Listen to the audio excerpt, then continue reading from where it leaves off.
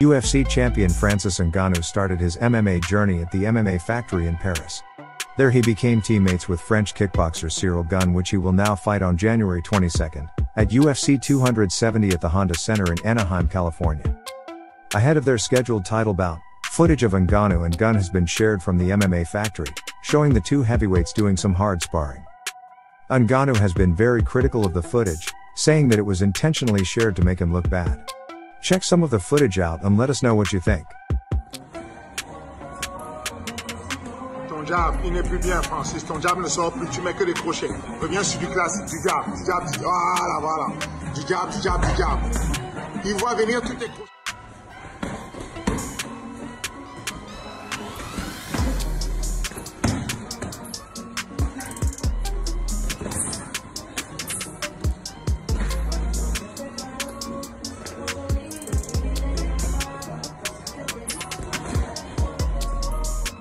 Hit the subscribe button and share this video.